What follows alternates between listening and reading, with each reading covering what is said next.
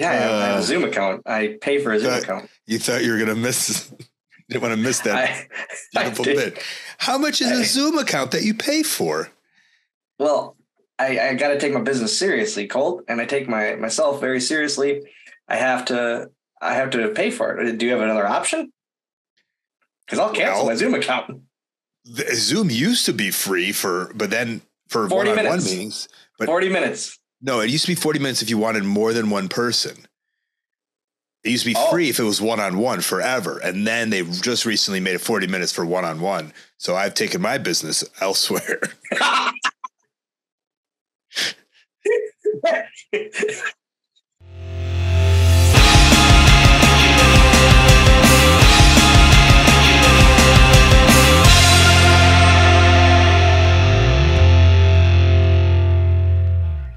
The opening to this is the greatest. It's of you questioning my payment for Zoom and how rich I must be because I pay for this. This is that right there. I feel couldn't describe us in a nutshell more, and that's. But I feel like you're like that with 95% of your friends. Well, it's just, it's my curiosity of the world of how everyone just doesn't want to pinch every single penny as much as they possibly can. I'm blown away when people put money into anything. Well, let's start there. Has this always been you? Yeah. My dad is a penny pincher. My dad is a known penny pincher. Very, very frugal. A coupon cutter. Everything to this day, a rebate guy. Does he have money? Yeah. I wouldn't say he's like loaded, but he's well off. Yeah. I mean, I have money. Yes, but we'll get to that later as well. But when, was this a throughout your life thing, in wrestling thing, on the road? When did it hit, hey, I might be a bit over the top of a penny pincher? Because I'd say you are very over the top of a penny pincher. Well, on some things I am, on some things I'm not. It's the other day I went and bought something for my dog, and I was just like, I know there's a coupon out here for PetSmart somewhere, but I just can't be bothered. I'll pay the $30 or whatever it is. So if in a different world, I would have, I would have searched I did download the app, but I just couldn't find the coupons. So I just gave up. I just gave up on it. But I really, when I wanted to be a wrestler full time, and that was the only thing I wanted to do, and I didn't want to do anything else, it was just like, I have to have a lifestyle that allows me to make the $30 I'll make for a payday and the $30 I'll make for selling one VHS tape, one T-shirt, and 2 pictures that I made at my job off the color copier. That's I needed that to sustain me as a job. So I knew I couldn't live a luxurious life, nor did I want to, because I would trade off living the life of a pro wrestler for having to do some other job, but being very wealthy. So that was my first love. My first love wasn't being wealthy. My first love was living the life of a pro wrestler, being a full-time pro wrestler. So it was, I stapled it in myself. Yeah. You were working a real job while independent wrestling, while starting out, obviously, or did you immediately, nope, no, I'm doing just this? No, I went to college, in between freshman and sophomore year, it's where I learned how to wrestle. And then I continued my education. And then after I graduated and still wrestling every weekend, I was a teaching assistant for 2 years. But there comes to the point where every wrestler who's an independent wrestler who feels they can make it full time, there comes to a point where you're making kind of enough money where you're like, oh, maybe I could do this for a living. But it's not like you just get to the point of independent wrestler to full-time independent wrestler, and now all of a sudden you're making 6 figures. That wouldn't be a full-time independent wrestler. That'd probably be a full-time contracted wrestler. That right there, just what you said, I have a thing later written down, but it brings up now, you are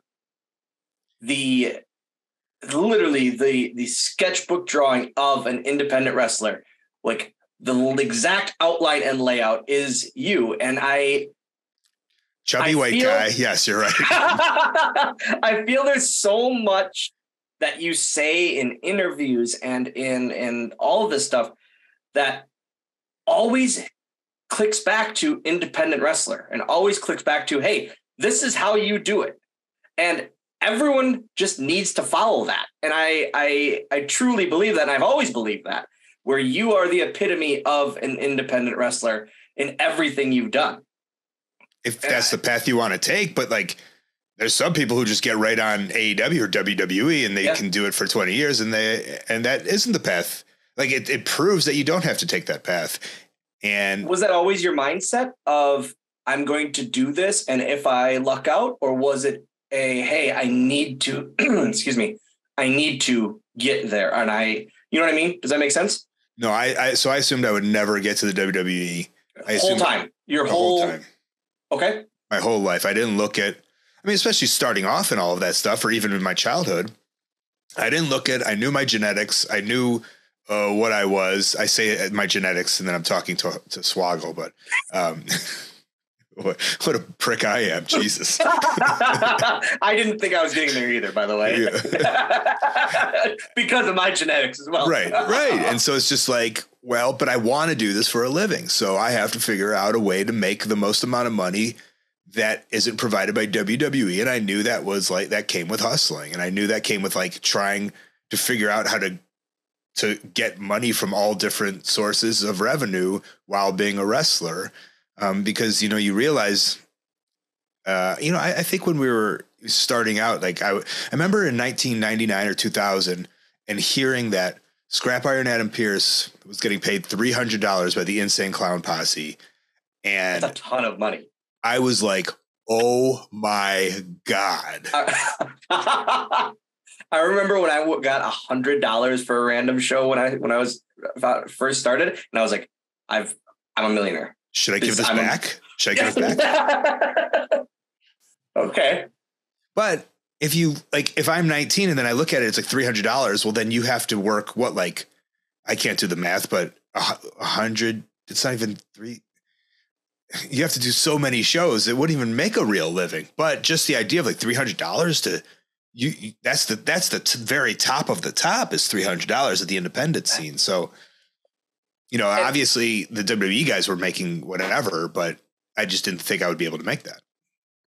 So that was your always your mindset when you broke in and throughout of, hey, I need to be the best independent wrestler. No. Wait, what?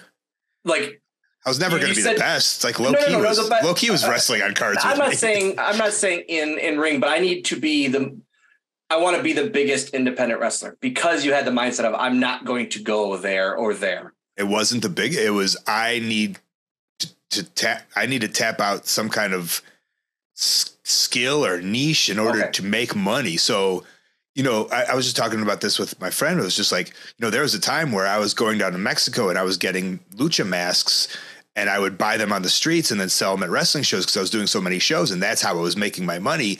And I was like, that's how I paid my bills for years, was selling those lucha masks at independent shows. And I wasn't trying to be the best independent wrestler. I was trying to find ways to make money within wrestling. Now, so you wouldn't have to have a regular job while doing it. But you have to realize that in order to be on these shows, to sell lucha masks, you have to be good. And so I did want to get really good at my job so I can continue being on shows. And that's another part of it is you have to up your skill set in order to get booked on shows and shows all over the place. And this was also something that came in later with the success of the art of wrestling is if I wasn't booked on so many shows all over the world, I wouldn't be able to sit down with all those guests like I did. And I did. I sat down, and that was, I think, part of the charm of the show is that I sat down in person.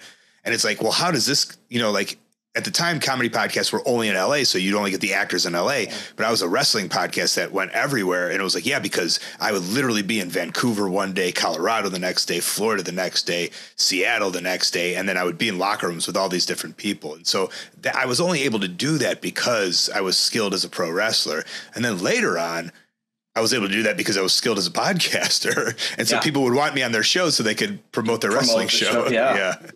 That's something another thing, like besides the just being the indie guy, is you've always been on the cusp of everything that's cool.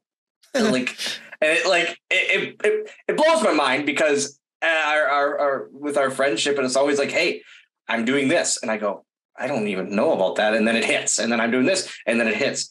From the Art of Wrestling to the Wrestling Road Diaries and the documentary series. I mean, you were essentially, there was Beyond the Mat, but there's not the indie wrestling documentary out there until the Wrestling Road Diaries. And those gave such a unique look into 3 separate carloads, let's say, and sets of characters living this life and living the life that you were just talking about the life of a type of wrestler and how to make things work when you're not here.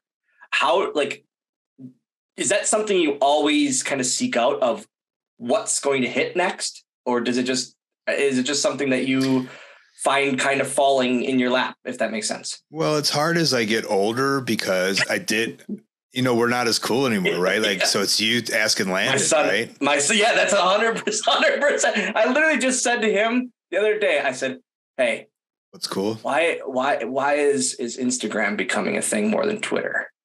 Like, it seems like it's you asked this hopefully 4 years ago, right? I asked this last weekend. I asked this last weekend. So the question to be would be like, why is TikTok more than Instagram, or why is Be Real a thing? Do you know what Be Real is? No, nope. I don't know at all. Okay, we're gonna hit back on this for sure. But I just don't. TikTok, I still can't do. You did the TikTok thing about you put me on TikTok. Yeah, we got 1 million hits with that one. And I still don't know what that is. And I still don't get what that means. But that proves how you're literally on the cusp of everything. And so you were like you said, I go to Landon now because we got to kind of figure out what's going to hit. How does that happen with you? Because you're always about it. Wrestling has always been behind the times, always. Mm-hmm. And I'd like to consider myself in the times. And so the stuff that I do is only stuff that hits me and hits my heart. So like I was listening to so many podcasts, so many comedy podcasts, and I was almost obsessed with it. And then it was just like, well, this makes sense. Let's transform this over to the wrestling world. The documentary, like I love the independent comedy scene. So there was a documentary called The Comedians of Comedy with Patton Oswalt and Brian Posehn and Zach Galifianakis from like 2004 or 2005 or something. And it showed that world. And I was kind of like seeking out more stuff of that. And I just said to myself, well, we should implement that into professional wrestling.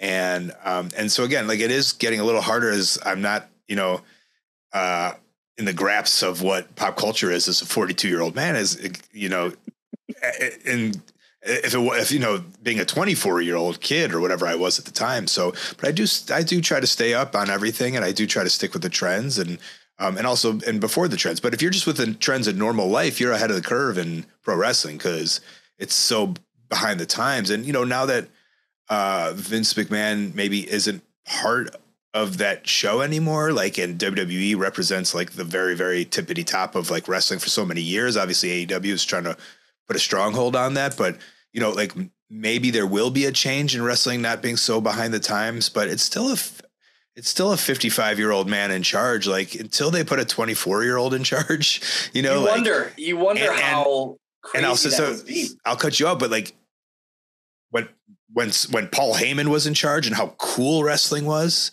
like that's, yeah. You know what I'm saying? Paul Heyman, ECW was so cool. And Paul Heyman wasn't a 55-year-old man. You wonder if it would register the same. You know what I mean? If to the broad audience, and not just be a niche kind of thing. If the hip person were in charge. Yeah, to Tony's a little younger than me.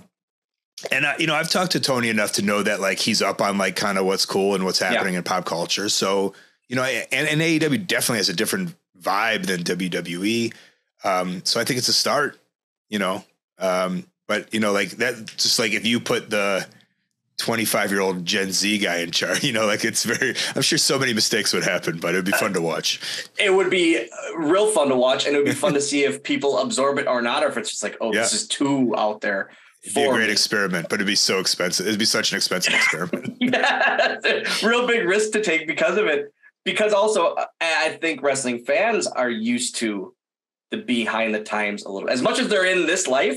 Right. Common wrestling fans, or they're used to wrestling being here and then catching up eventually, or if at all. Yeah. What was like when we were younger, there was like Bischoff was a part of that thing called Mat Rats. Do you remember that? No. Like Jack Evans. There was a local, all like the local wrestling clubs were called Mat Rats, like the amateur wrestling. It was all no. This was like they had the foresight to put like springs above the top, like on the corner posts, so people could do crazier stuff. It was like Jack Evans and TJ Wilson, and Teddy Hart. They had like a box with springs, so you could do like extra cool stuff. And so like that's what I think of just like someone being like, we got to make this cooler. Like, that seems so dangerous. Of course. And it's all like 18-year-old kids. I took it as whenever TJ would talk about Mat Rats, I took it as literally amateur wrestling, but doing like real, like professional wrestling moves on that. No, I think it was pretty forward thinking for its time, and it just didn't hit. Huh. So instead of just wanting to hear your own answers, why don't you listen to him when he talks about it? That's very true. Yeah. 100%. Thanks, Guy. Yeah. So in that also, we're talking about TJ and that you doing the podcast with your travels, but also when you were doing the podcast, you were doing interviews with WWE people, like contracted wrestlers, which was another thing that was mind blowing at the time because no one did that. No one from the independent kind of thing had these public interviews with contracted people. And it wasn't ever like allowed. People weren't allowed to just come in and, hey, set up the microphone, do it. But you always had a relationship with everyone because of your they say that the journeyman thing, but you've had a relationship with everyone in wrestling, period. And where, like, how, no, you have 100%. You have 100%. You've had like some of the new crew. I don't. Yeah, that, but there's not anyone I don't feel that I can think of that you don't have a relationship of some kind. Is that just your personality? Is that just you, or is it you taking chances of, hey, let's interview, let's reach out to this person, see if they'll do one? Well, for the most part, the show was only people I knew and my friends, especially for the first 200 episodes. So, it's not like I was allowed to do that with the WWE wrestlers. The thing is that, again, behind the times in 2000, I started that show in 2010. And from 2010 to 2014, WWE didn't even know what a podcast was. Not only that, I had pitched them the idea beforehand while my show was getting successful, telling them that, like, I remember the email I sent just being like, this is working really well for me. I'm selling so much merch. Imagine like we have each person on and then we, like I get to sit down with Randy Orton. We talk about real life and then we sell his shirt and we push Shop Zone. And they just were like, at the time they said to me, we're a visual, not an audio, because that market wasn't there for them yet. Like they had no idea. Right. They had no foresight at the time. And I was in it. It wasn't even like foresight. I was like making the most money I'd ever made, including wrestling for WWE, by just talking to my friends, and not necessarily I wasn't really making any money from the podcast itself. I never really got paid for it until about 3 or 4 years in, but the business I was doing with my merchandise and all, and bookings and the tables that I was, selling stuff to this whole new audience who wanted to support me. That was them being behind the times. And then, I've just been on so many shows, Dylan. Like I've just wrestled so many shows in so many places. I was never a person who just wanted to stay in Chicago. I couldn't even get booked in Chicago the first year of my career because my trainers weren't very well liked in the city. So we could only get work outside, because they were my trainers. So they were the ones vouching for me. And no one wanted to take their vouching in Chicago. It's almost blackballed in your own hometown. For the most part, yeah. And so, I jumped at the chance to live in England for 3 months or do tours in Puerto Rico and Japan. And then, over there, you're meeting these other random people from all over the world. Like, just people from all over the world. You meet up in this one place and you have no choice but to form relationships.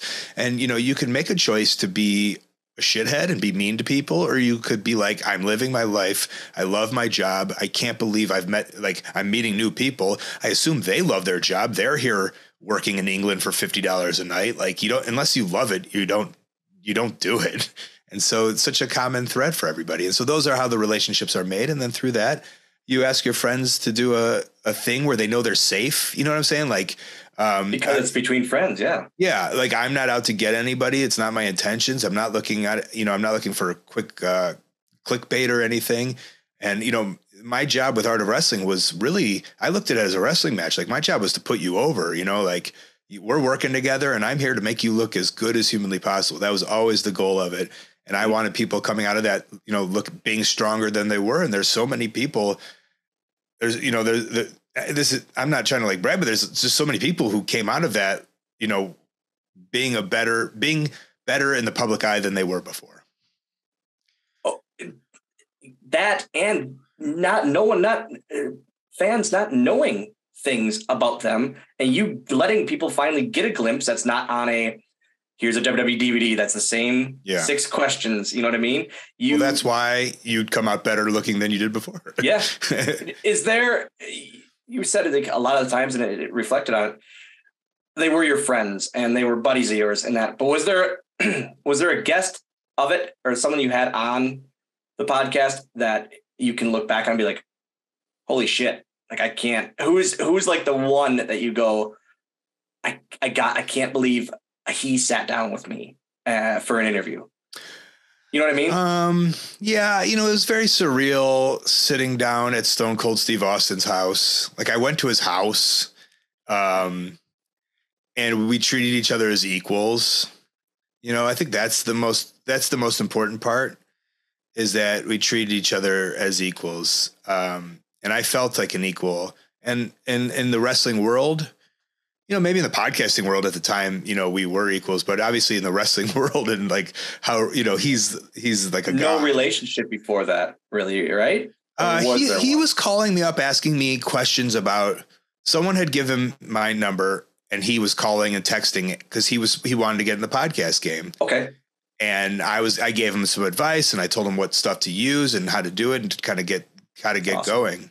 Yeah. And so that's how you form a relationship. And then of course, I wasn't like, can I be on your show? Can you be on my show? Yeah. But I was thinking about this today. It's so funny you asked this. It's because, you just kind of put seeds in. I knew, if he asked me in November, I just knew probably around March, he's going to be like, oh, I should have him on the show. I'm not going to bag him. And so I was thinking about when I would have that. You just know, because as a podcaster, I know that you need guests, and I know, that's I don't know. That's crazy to me that in your mind you'd go, I think Stone Cold Steve Austin, probably the biggest wrestler of all time. He has to have me on. Or not has to have me on, but the conversation would lead into a way where it would lead into a way where I would be like, oh, you should come on. If that makes sense. Where I would ask him. Not with Stone Cold Steve Austin. Because he was asking me enough stuff where it was like, oh, it's just and that's the thing about forcing and not forcing is I would be in a locker room with somebody and maybe I just met them, but I wouldn't.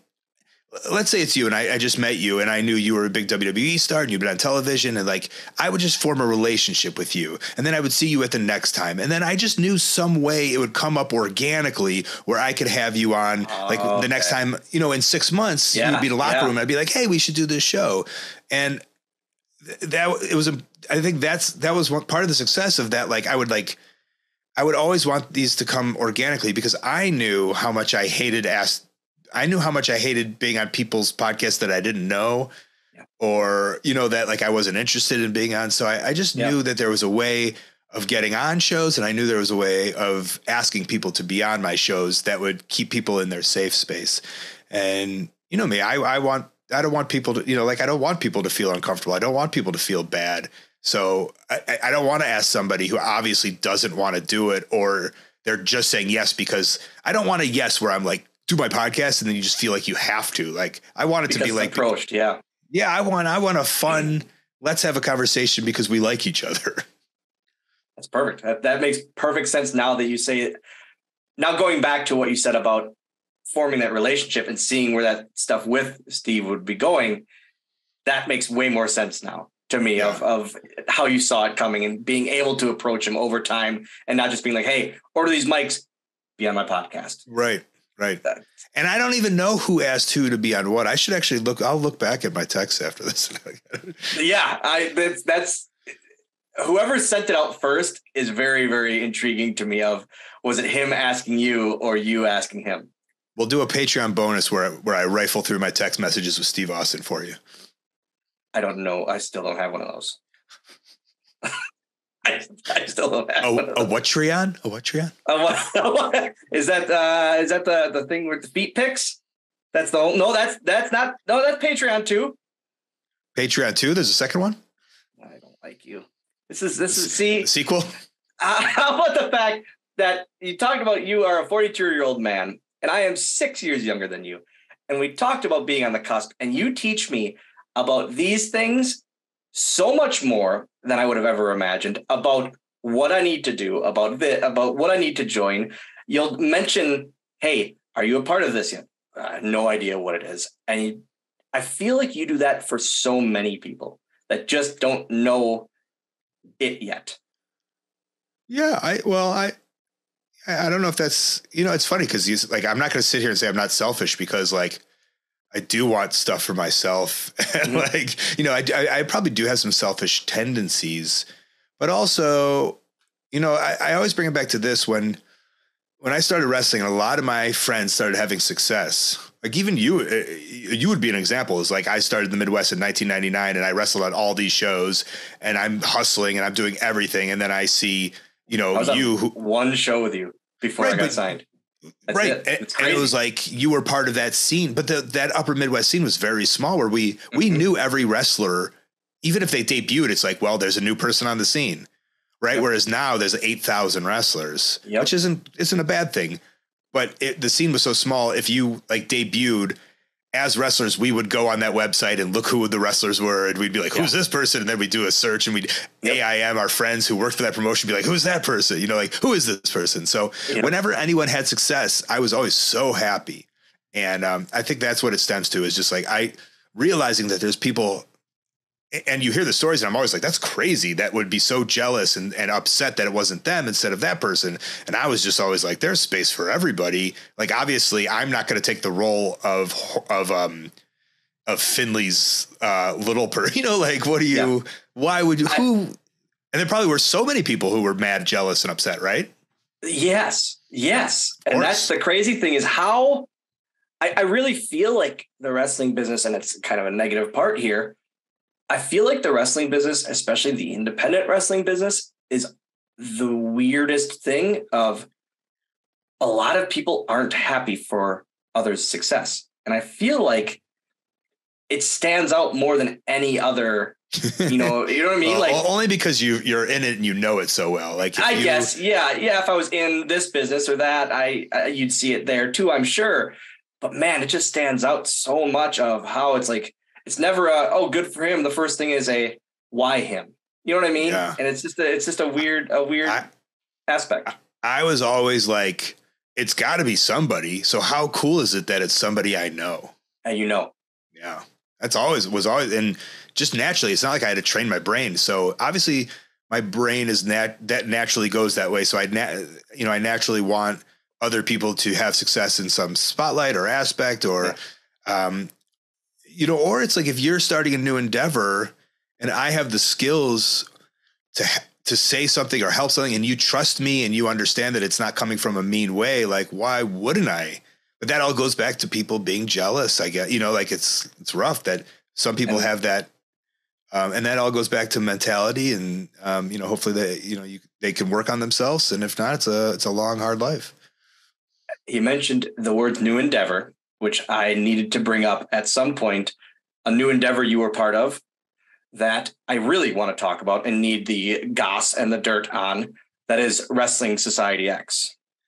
Oh, that's not new. That's 15 years old. No, I understand that, but that was a new endeavor at the time that you were part of. And I got it somewhere. There it is. A lanyard? A lanyard? Please do not ever get rid of that. Oh, I'm making such a mess. There it is. Oh my God. M Classic. Isn't that cool? What's the It's the walkie-talkie channel. Yeah. So let me say this never get rid of that. Before there was Whatnot, which I am on Pro Wrestling Tees Whatnot every Wednesday. When I got to when I was in WWE, signed to OVW, we were forced to move to Florida. I lived with Matt Seidel and we weren't making any money.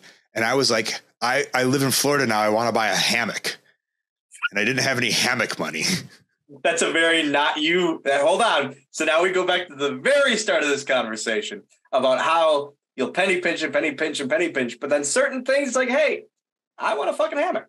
Well, the story is I needed hammock money and I didn't want it to come out of my own paycheck. Okay, go ahead. So I was looking around to be like, what do I have that I could like sell to make money? And I was living with Seidel, who was also in Wrestling Society X. And so I had two lanyards. So I had 3 lanyards. This is the one I didn't sell that I kept that said Matt Classic, but I had 2 other ones that I had saved, obviously for one day to sell them to try to make some money. And this was the time to make some money. And so I remember I put them up on eBay. I think they went for $50 each. We had $100 and we bought a hammock. And that's like, you think about it now that like, well, maybe that is what they would go for on Whatnot. But I got rid of 2 of those in 2006. And I realized as I was doing it, Dylan, I realized it was something. I mean, I love the way you said Beyond the Mat in the beginning, the way I did the Wrestling Road Diaries. I just love obscure stuff in the world of wrestling. We're going to hit on that a lot. We're going to hit on that so much when it comes to things that you've done and been a part of. But the Wrestling Society X, like, what did it start from the ground up? What was the vision? Like, because it's like, if people haven't seen it, it's such like a fun presentation. And for what it was at the time, it was never seen, like wrestling wasn't seen like that. So I knew this was like a weird, like obscure thing. I was 26 at the time. I loved MTV. I thought, all the other shows were great. At the time, I had heard that Kevin Kleinrock and Big Rock Productions or something like that. And then so later, have you ever seen the movie Molly's Game? Which is a girl who cheated or like embezzled money from a big stakes poker game. And so one of the three movies that you've seen. No, 3 rules to movies. Muppets. No women? Oh. Muppets, Disney, or it has to make me laugh. And I don't see movies otherwise. Those are my 3. This is not it. This is not, by the sound of it, this is not any of those. This was like she was the queen lady of this like high stakes Hold'em game. Okay. And in that game was this guy named Kevin. In the movie, he was portrayed by, I think like Leonardo DiCaprio or somebody, like he was portrayed by a famous actor, and he owned this production company that was the production company that ended up not paying allegedly didn't pay all the backyard wrestlers. Big Vision. That's what it was called. Big Vision. Oh, so he had made so much money, and Josh Prohibition and M-Dog never made any money from that, and Sanjay really? Too. What? Yeah, never made any money from those. Those made millions of dollars. Yeah. And he gambled it all away and then ended up being portrayed in a movie. But so this was his thing. He had a production company. He pitched it to MTV with Kevin Kleinrock on board. Now, I was not part of it at all, but I had heard that MTV was doing a show and he was using some like IWA Mid-South people, Tyler Black and Jimmy Jacobs. And like, he was using XPW people and IW Mid-South, and I wasn't on it. And I wanted to be on it so bad because I knew it would be so cool to be part of an MTV show. And at the time I was doing so many Velocity and Heat matches that I said to the guy, like, hey, they're about to offer me a deal. I said this to Kleinrock. They're about to offer me a deal But I think I'd like to be a part of this show. And obviously they weren't offering me. And you didn't, did you believe that? Or was that No. I didn't think so. That was your leverage to go against. That was my leverage. You better pick me up now before they do. Correct. And so he kept on saying he was going to use me for season 2, but A, I didn't want to wait for season 2, and B, who knew that, this thing. Yeah. Right. So he's like, all right, we'll make you you can come, you could be a jobber, and then we'll move you, just be a masked man. And we'll move you into this role we're going to do with you, Roger Strong and Matt Seidel being like these frat boys for season 2. So I went and I was like, well, if I'm going to be a jobber, I'm going to make myself stand out in some way. And that's why I kind of developed this Matt Classic gimmick. And then like Dave Marquez gave me his like old sweater, and like a lot of people like helped out, like kind of like, because like, you know how it is, like once you see something cool, I think it's the same way with like the Acclaimed or whatever. It's just like everyone wants to add their, like you want to like be a part of like being like, this is how I can help make it cool. Like I want to like do the, like the second the scissoring stuff starts getting over, I'm texting Bowens like, you got to do this move. You got to do this move. Like it just gets me excited. Like that's how I think our creative juices flow that way. So a lot of people started adding input into this Matt Classic character. And so it just kind of got over, but it was 7 days in Hollywood filming. You look back on it, I think Newfound Glory. And I think they were part of it. Like Weezer maybe, or I don't, just so many random, Brett Ernst, who was in the Cobra Kai TV show, like he was the commentator, and it was such a weird mix of, Hollywood and LA. And it was almost like the earliest thing of like how Lucha Underground was shown, and that how that became kind of a out there, kind of out of nowhere production. That was the initial one of that. Yeah, like something different, right? That's all. Yeah. We love wrestling, and there's only so much we can just watch straight up presented basic wrestling. So the same stuff we watch every week. So to get that difference. And I love the alternative. I love the weird. I love the fringe. So give me anything that isn't just basic arena with four sides of, even if I'll watch a 6-sided ring for a second, Did you, with the Matt Classic thing, because it stands out so much in my mind, just the whole, everything you do with it. Did you know, or did you think it would be such a hit? Or did you think it would just be, you'd be just another guy? No, I thought it would. It's kind of like because it was different. Kind of like the podcast. Like people are like, did you think it would work? I was like, yeah, I thought it would work. Like, that's great. Matt, I thought it would work because people didn't make fun of wrestling like tongue in cheek that much at the time. That much, Chikara was just kind of starting to become a thing, which is funny because later Matt Classic would find a home in Chikara. Yeah. But I tried to bring Matt Classic back a couple of years ago, and I do Matt Classic on Lucha Vavoom because it's just perfect for that show. Yep. But I tried to bring Matt Classic back for regular shows, and so many wrestling shows in 2020 or 2021 or 2022, it's all like we're all making fun tongue in cheek of wrestling, that it just didn't work because it was just like another thing in a show. Whereas 15 years ago, it stood out. Why do you think? So that's really interesting to me. Of why do you think the other wrestlers are tongue in cheek, taking a shot, or you know what I mean? Why do you think it's not just the more times are people too smart? Like the more blogs and the more times we talk about our matches, and we have our guests on our podcast to discuss our match, or on the network to break down our match and stuff like that. It's just the more it chips away at just how funny a Matt Classic character would be, Okay. That makes way more. Yeah. That's kind of my thought process. And I don't care either way. Like I'm all for doing that. It's just that this character, it just kind of died because of those situations, the circumstances. When you started, did you see yourself as a wrestler's wrestler or as the ha-ha thing? Or didn't you really have that mindset, because while you're known for such a independent and timely run, you're also known as the ha-ha guy, as such a ha-ha guy and a fun, loving, kind of free spirit guy. Was that your vision when you first started, or just your personality, or that's just kind of what you morphed into? Dylan, I wanted to be White 2 Colt Scorpio. Hold on. Mm-hmm. For me, I don't know ECW. That's Flash Funk. Sorry, I wanted to be. Okay. I wanted to be White Thunder, Flash Funk. You, as in the dancing, as in no. Flipping Too leg Cold Scorpio drops? wasn't. Yes, I just wanted to do all the moves that he did. No, this isn't real. Yes, You did. I mean, that was the wrestling. To be honest, I wanted to be Jack Evans. There you go. I obviously. So essentially, we both kind of. We get these things in our mind. Yeah.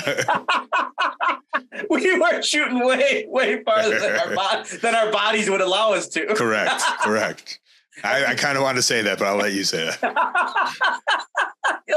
I could say that's one of the rules of I could get away with that. You can. Yeah. Have you tried a flipping leg drop ever in your life? Yeah, there's some clips of me doing starting out for a moonsault and then turning and do a flipping leg drop, and like I did it 3 times. I love when you pull out the moonsault to the Sahi, because it just makes me laugh, because I'm thinking, I don't know when his body would just say, hey, let's do this. But now the mindset of you wanting to be Too Cold Scorpio. Yeah, I wanted to be Too Cold Scorpio. Makes perfect. Like that it makes all the sense now, because I'm used to you doing the ha-ha stuff, and then you'd pull that out and I go, this doesn't make sense. Like, why would he tell himself, hey, I'm going to, bite a guy in the ass and then just do a moonsault? Because I can. Yeah. Because that's the wrestler I would want to see. That's crazy to me. Yeah, I did the flipping tumbleweed leg drop. I was like in my early 20s. Once against Chris Hero, and I kind of hit it. Once against Chad Collier, and I hit him with my heel, but that made my kneecap go down and it hyperextended my knee. So I was fucked for a little bit. And the other time was to Rugby Thug Trent Baker, and I literally just sat on his head. And I can't believe, like a horror movie, his head just didn't explode, like, and his eye, like, and so after that, I was like, maybe I should stop doing this. But I kind of have it, but it's just not accurate enough. But he was so cool, man. Like Scorpio was cool. The other one was like New Jack. I wanted to like dive off of shit. I know. I was just like, he's so cool. That's what I thought when I was 18. That's what I thought what wrestling was moonsaults and diving off of shit. But you didn't want to get into like the fork use and like the hitting with keyboards and that. You just wanted to dive off shit. Because I was a Jackass generation, right? So ECW and Jackass, but like Getting Bloody never really did anything for me, but like kind of like extreme, like adrenaline did. And I didn't see being bloody and like hitting yourself with a fork and cutting yourself as adrenaline. I just kind of saw that as like masochistic kind of, whereas like the Jackass stuff I saw as like adrenaline cool. I had Wee Man on here, and just to have him on, who was literally like a hero of mine for obviously my guy of my stature, and just that being the Jackass generation, thinking back of how huge that show and the entity of that show and just how much it was a part of culture. Like you couldn't go down the street and say, hey, and bring up Jackass without someone knowing of it. It's nuts. And it's nuts about what they kind of got away with on MTV at that time, because it wasn't, I feel like that was like late Attitude Era where it was later than that, where it would have been looked down on more, I feel. It wasn't nuts. It was cool. Like, well, I guess because at my age, it was just so way cool. Like, how could you not want to put that on television if you're an executive? That the parents didn't come back on it so much. Yeah. That was my thing. Right. Remember, like, Beavis and Butthead would say the word fire, and that there's always generations of this stuff. That Beavis and my dad couldn't watch the Three Stooges because they would beat each other up. Right. So just whatever the thing is like, you're like, don't be that person to Landon. Like, that's all I'll say. Like, no, that's exactly kind of how I raise him, and just do what you want. I wouldn't say do what you want. Don't watch what you want. That kind of thing. But just don't be dumb with it. Have good morals, of course. Yes. Raise them correctly. Yeah. So and then funny came in is because then like once you start training and learn the basics, you're like, oh, I I have to learn the basics of professional wrestling. I can't be doing stunt stuff. And they would yell at me when I would do stunt stuff in training. They'd be like, my trainers were pretty good about that. Just being like, this isn't a stunt. Like, you have to learn how to wrestle. I was like, fine. And so then once you learn how to wrestle, you want to put those, your first matches, you want to do a tackle, a drop down. You want to like do the stuff you're doing in practice in matches to show that you're learning and getting better. And then once I got comfortable, like my true self was a natural comedian, or I liked comedy and funniness. And so I started just implementing it into the matches. And the more I did that, the more I really enjoyed that. And I was like, I want to explore this more. And this is the stuff I want to do. I want to be the wrestler that I want to see. And I can't be Scorpio and I can't be New Jack. So the other wrestler that I would want to see is someone who could make somebody to do audience participation and make people laugh. And so I really, for the next 15 years or whatever it was, explored that avenue of figuring out comedy and wrestling. By watching others in that realm, or just by trying it for yourself, almost like a stand-up act, and hey, this hit, this didn't work kind of thing? Yeah, a little bit of both. Not that many. There's only so many people at that time. Let's say 2003. It wasn't a thing. It was Kikutaro and the partner he was doing with it. I always butcher his name, Kuman or whatever it is. And then later, as I became obsessed, as I went over to England, I would start watching all these old British tapes. And so then I started watching, Les Kellett and Cat Weasel, and these were people in the 60s and 70s, and Vic Faulkner kind of doing a touch of it, but they were representing it as sport. And then you see the Brazos in Mexico. And then even, when I was in WWE, I would ask for little people matches because I was trying to study that kind of stuff. They gave us access to whatever we want. So I'd always be like, yo, give me Lord Littlebrook and Little Tokyo and Madison Square Garden. I'm sure they were putting on the best stuff. And like, cause it's not like they were doing, either they're doing like pulling the tapes and going, because no one wanted them. Like, you're the first person that ever asked for those. I guarantee it. And I would take spots from those because it's just like, the ones that I could, that was, acceptable because, and you could talk on this more is like, it's like as a little person, you're either doing like crazy extreme flying or comedy, I feel. And maybe I'm wrong. I always say it's like Torito or Dink. Right. Like yes. There's never an in between ever. Can there be? I feel like just released Dylan Postl was a little bit. I would actually try to wrestle a bit and do stuff. And that was probably my favorite run I've ever had, besides the top stuff that I did with WWE, but really just having the mindset of I need to kill it. Like I need to show that I can do this but then do an ass bite as well. And a nipple twist. But that was, I always tried to do more. Like Tommy Dreamer saw me at one of the ECW shows here that I ran, saw me do a second rope moonsault.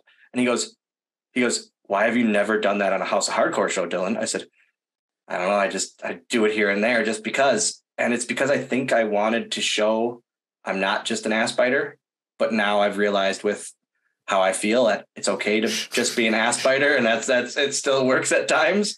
Yeah. But what about like on a national level? Like, let's say it's not you. No, I feel like it has to be one or the other. Yeah. I feel like, but well, Torito too. Torito still did the bullshit. Like I remember when we started the stuff with Torito and we had just a killer midget match, just killing you. I can say it. You're okay. You're not going to get canceled. I said it. Just a wrestling match. And we get to the back. We're happy. We get to the back. Vince goes, God damn it. They don't want to see two little guys beat each other up. Where's the ass bite? And I go, and it was such like a wind out of the sails kind of thing. Like we had such a good one. And now that's right. That's one person who doesn't have a forward vision. But I'm thinking of like the idea of like sprinkle in. They were like Ronda Rousey, like women will never fight in UFC. And it's just like Ronda Rousey's too good. So, and now there's a whole women's division. Yeah. It's like hope, I don't know if this is little person heat, but there's like, there will never be. Okay. I don't think there are, because let's be honest with ourselves. When you put midget wrestling on a poster, or you put two midgets on a wrestling poster, the public eye can't get out of the mindset of the ass bite and the ref throwback. You know what I mean? 50-year-old guy isn't going to have the mindset of, oh, these two are going to have a killer match, just like everyone else on the card. So I've been seeing on my TikTok this micro wrestling. I don't know if you know those guys, and there are some unbelievable wrestlers in there. Yep. And the first thing I did was text Janela and go, dude, like, if you could put these guys in GCW and like just have a like, this could be like how when they brought over Mysterio and Psychosis, and it's just like they're like, whoa, I didn't think this was like luchadors. What? And that's what I'm not even one of you guys, but I'm hoping for that. Like, but there's also, like any independent wrestling, there's the not as good of companies and kind of, back alley midget companies too. Sure. Relationships. And you were talking about having relationships with people and that. And before we finish off, I have to talk about a certain relationship you have with the Juggalos and how much it makes me smile every time you're a part of their shows. Where did that come from? Were you an ICP guy growing up? Was it just a bucket list thing that you needed to do? Because I feel like when it comes to JCW and Juggalo Championship Wrestling and anything they do, Colt Cabana is always in relationship with it. Well, I mean, I already brought up, right? Pierce getting $300 and my mind being blown. And then 20 years later, I would make the same amount of money. No, just kidding. So obsessed with wrestling and then obsessed with ECW really. And then, and Howard Stern too, right? Like as a kid, my father showed me Howard Stern when I was 8 years old, I think. I snuck it on the E Network at 10 o'clock at night. He would literally show it to me from, I think it was on like New York 37. Like before it was E-word, like in, like in the very early days, it somehow snuck on Chicago weird channels. And so ICP was always on Stern, and then ICP was in ECW. And I was just like, I don't know who these guys are, but if they love wrestling, like if they're in ECW, like I want to know who they are. And I did like rap at the time and still do. And so then like, I searched out, their music, AKA I had a friend who worked at Sam Goody. If you slipped him a $5 bill, he'd give you 4 CDs, which was, I think, of the value of $25 at the time, maybe 30. So, are these like copied ones or are these legit? No. The one from Sam Goody, like the actual, he was fired years later, but I still have so many CDs from that. And just kind of like now, it's not like I'm not like obsessed with music. So I was just like, oh, I'll get 4 of these ICB CDs. So even in my teenage years, like I listened to them, I had those, and I liked them because they liked wrestling. I never bought any merchandise or painted my face or anything, but I liked them. I liked the music. Went to school in Michigan. People in Michigan liked ICP. And then, knew that they loved wrestling. Were putting on wrestling shows, was always jealous of these tours. And then later, when I got fired from WWE, they were looking for someone to play a police officer. At the time, Dysfunction, a wrestler in Wisconsin, he was the weed man, and he kind of put my name forward. And I was like, oh my, like this would be amazing. I'm they know who I am because I was in WWE. They're working out of Michigan. That's a 5-hour drive. I made this like comedy sketch about becoming a police officer. And I think they just thought I would be like, cut a promo and be like, I'm Officer Colt Cabana. But like, I made this kind of like mini movie, and they were so blown away by that I would put the time and effort. It's on the internet somewhere. Okay. Yeah. I think it's on YouTube. I'm going to seek this out. It's really fun, actually. My improv partner, Nick Hausman, is in it. Yes. So if you could find that. And so, so they saw that I was 100% in. It gave me a lot, like I owe a lot to them because they were running shows on Wednesdays when I got fired as a wrestler, when I thought, so I was like very scared that I wouldn't have money coming in. And then all of a sudden, like I'm getting booked on Fridays and Saturdays, but also Wednesdays. And so now I'm working like a 3-4 show loop.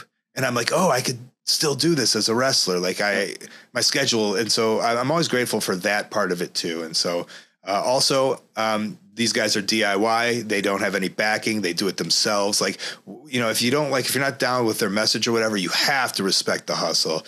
And I respect it so much. I think it's so cool. I'm anti-authority too. And like, obviously they are. And so, you know, like we might not, I don't know, look the same or whatever, but you know, I think our hearts are in the same place for sure. I think that DIY aspect is the huge part of it, is that's what you've always been and what you've always pushed for, especially with not just independent wrestling, but wrestling in general, of just, hey, if they're not making it for you, make it yourself. If you really believe in it, make it yourself. Find a cheap way to do it. Yeah. Pro wrestling tees is the last thing I want to hit on. And it's because you have been obviously such a huge proponent in pro wrestling tees, and that's done so much for so many people. And was it Ryan coming to you? Was it you going to Ryan and saying, hey, there needs to be a system, a place for these independent wrestlers to kind of produce their stuff worldwide instead of just at a table here and then at a different table here and nothing in between? So in 2009, I had this idea. There was only a handful of us that were selling merchandise on MySpace using our PayPal link. Okay. And I wanted to put together, I think it was like me, Hero, Claudio, maybe Delirious, maybe Jimmy Jacobs, a couple of whatever. And I wanted to make a website called merchtable.com where we could figure out how to put our own PayPal links on there, but it would just be one hub. Okay. And I just never had the brain or manpower or know how to do it. Right. So that was something very early that I wanted to do. And that goes back to me being like, I don't want it to just be like me. Like if you're smart enough to know that this is something you want to do, let's all work together to get this done.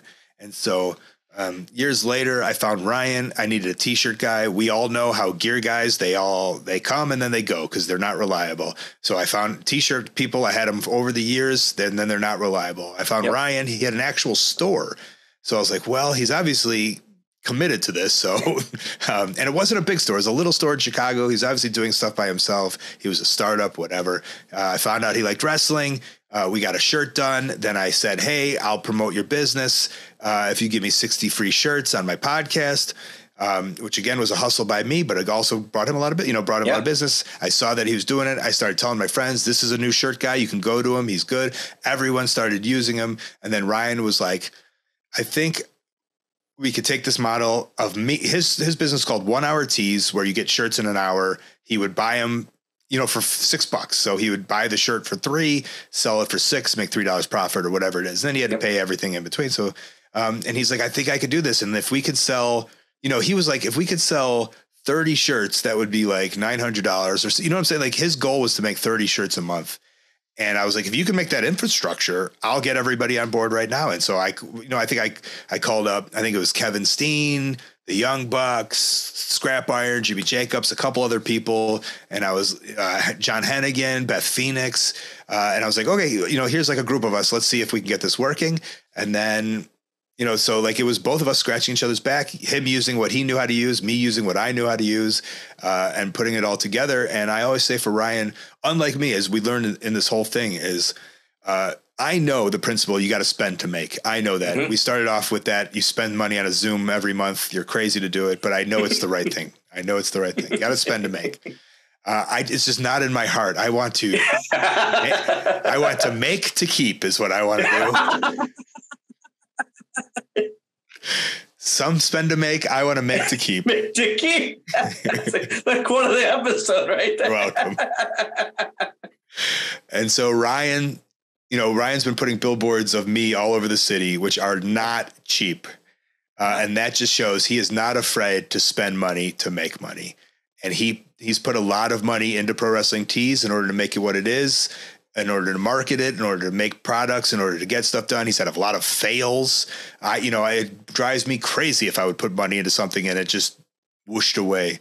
But he's had so many fails, and that's part of being a business person, and he's great at it. And so it's just a magic formula that's worked.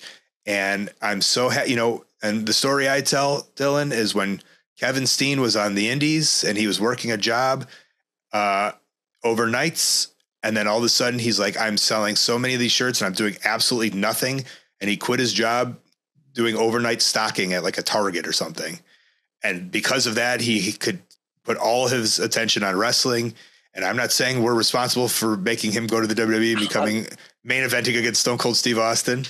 But that put, the joy I feel that I could help take a man out of a fucking Target warehouse doing midnight shifts for him to just be able to make some money off of what he's great at is so high. And it's been that for so many people. So many people have been able to subsidize off of pro wrestling tees and hope and light a fire on it. It's not just like, okay, you realize, okay, I can make $8 on a shirt that I sell. What else can I do? And then you go out and you start doing other stuff. It doesn't just have to be pro wrestling tees. Maybe it lights a fire under somebody. It really does. And you got guys like from Stone Cold to me and everyone in between, and guys that maybe is that the top and the bottom?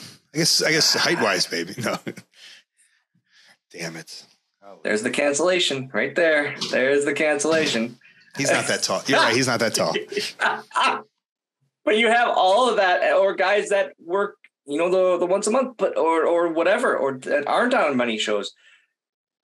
But when you get that T-shirt sale, and it makes you feel, or you get the monthly, thing, and you go, oh, I have people out there that still want to support, and it makes you go, I think I'm doing this for a reason still. And like you said, it's a light the fire under the ass of, okay, I should keep doing this because people still want to support.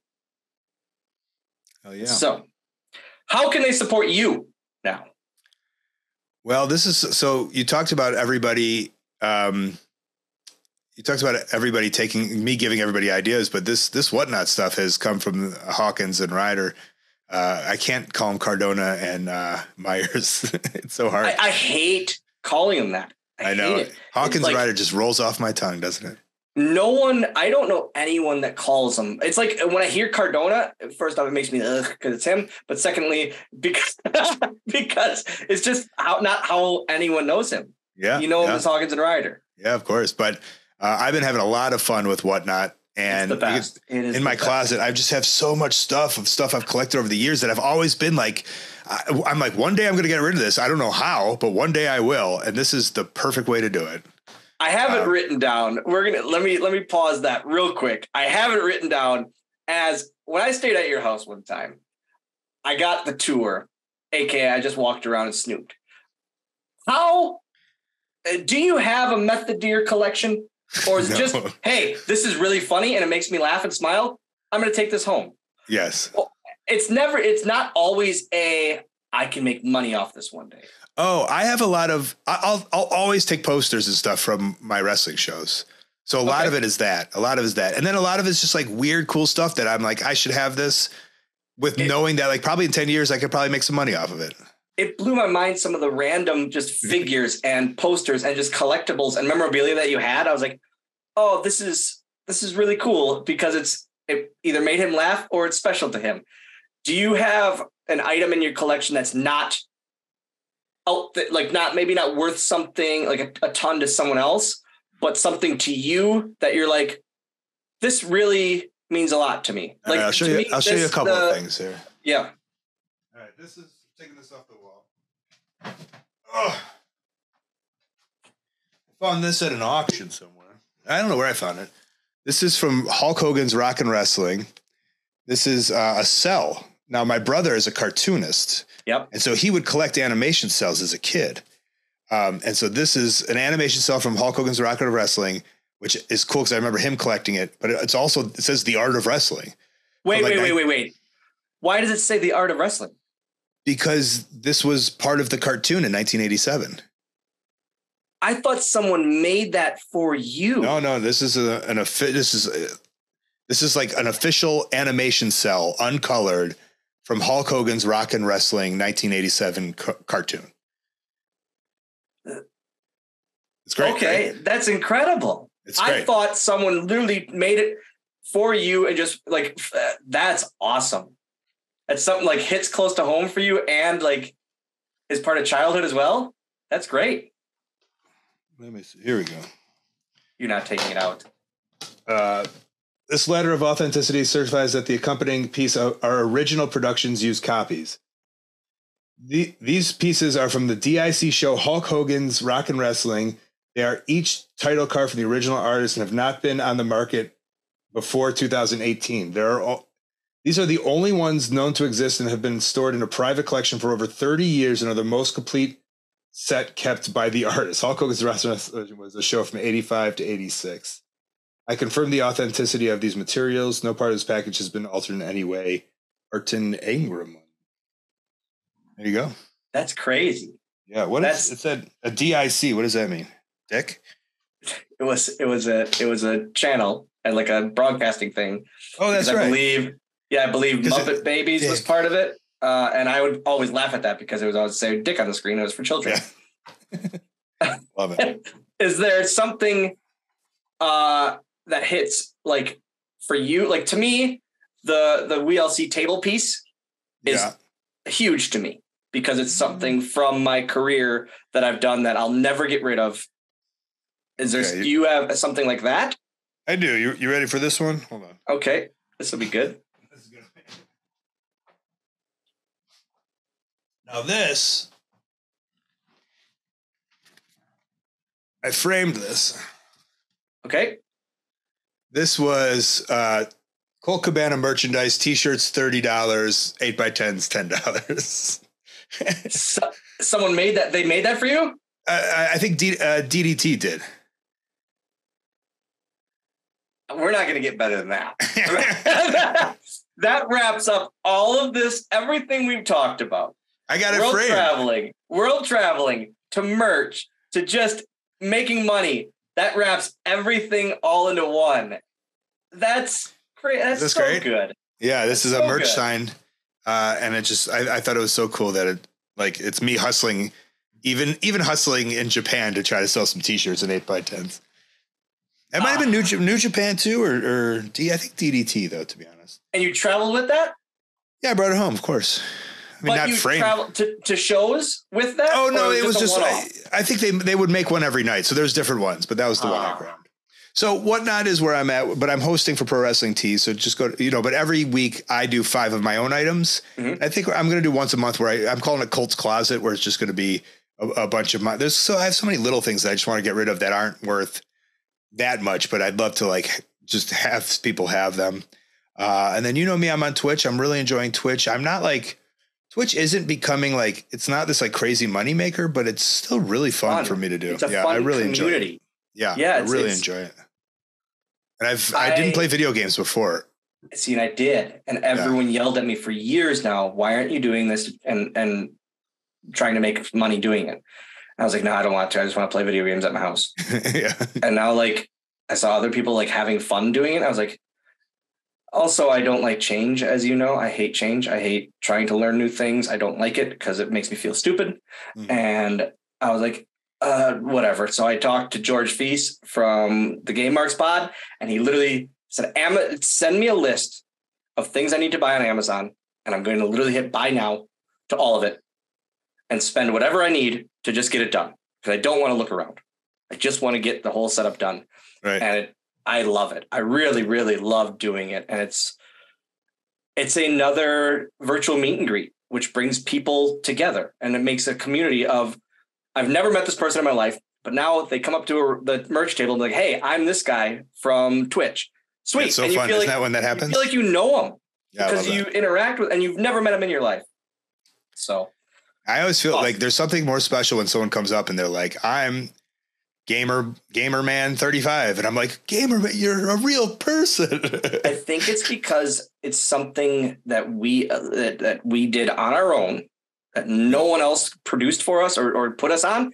We made this. And so when someone, we're also spending a lot of time with those people. Yeah. So we're forming relationships. Yep. Awesome. Well, thank you, buddy. I really appreciate this, and I appreciate you sitting down and doing this with me. All of your plugs will be in the description below. But make sure to like, comment, subscribe, smash the bell so you know every time we do a fun interview like we did today with Scotty Goldman, Matt Classic Colt Cabana, Twinkie the Kid, and everything else that you know him by. You were on that show, I think, right? Yo, I was thinking about that the other day. I was blown away. Me, you, and Hero was Tyler Black. Tyler Black was on the show. Maybe. Or on the second one. He was on one of them. Probably. There's so many Midwest independent guys on that show. What was it? Totally Tool Wrestling by Sidney Bacabella and Joey Eastman. That's right. Yeah. Thanks. Colt Cabana. You forgot that name.